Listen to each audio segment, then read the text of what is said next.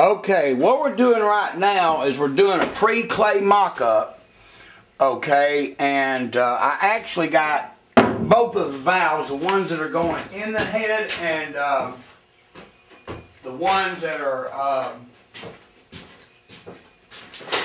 the stop valves that come out of the head.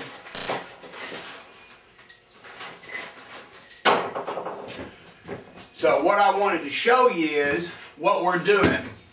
Anytime you can eliminate dead space, it has nothing to do with compression, although that is part of it.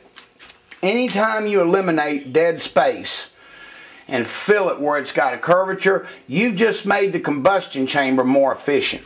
The clay represents the area that I'm going to weld. Alright, although it's a rough clay in, it's going to be very approximate and close. Now, to give you a heads up, let's get straddled. Here we are more in line with being dead nuts up on it. This is a 1890 valve, the performance valve. This is a 160, which it'll be actually 159. And you can see with the valve coming out, plenty of area of unshroud. It's hitting it and banking off. Now I'll probably curtail that just a little bit more when I get a grinder and go in there. I have measurement tools. It lays the amount of radius, but pretty much this is what it's going to look close at. If you see right here, you can see the amount of area. Man, this thing's going to breathe good. Now this is not to mention I've got to go in here and slice and cut this whole section back.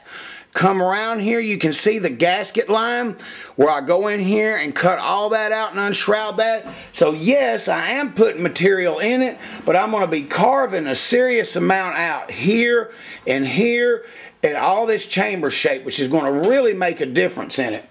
Now, it's not at all hard to see.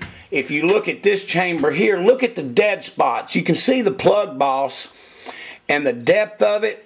While yeah, it does look neat for unshrouding, you got this big dead spot right here where it's coming out.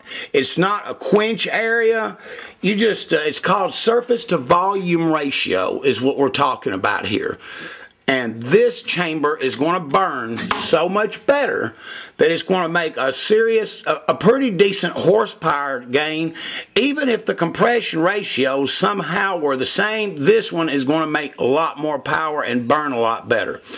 Okay, so I just wanted to get some shots there and show you how I clayed that up. This is going to be real close to the chamber shape minus this. Now I'm going to CC it and get a volume so that I know how much volume just the clay is, and then I'll unshroud this and re-CC it again and see how much it took away. This way I can kind of keep tabs on it. But once again, see, I got a pretty decent curtain.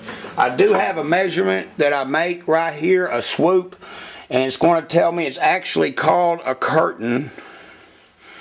And I just kind of form it with my fingers. I'll be doing this with a grinder. Believe it or not, I'm actually better with a grinder than I am with my finger. But you can see where we're going with this.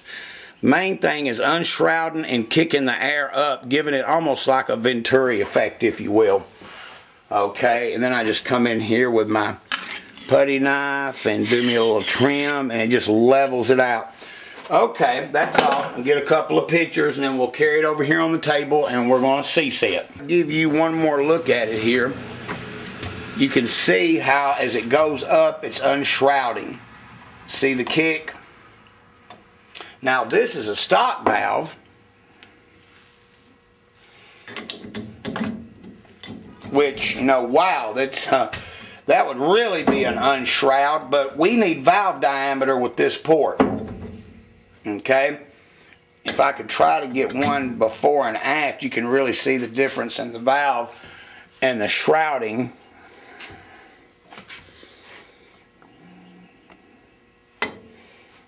See, quite a bit of difference.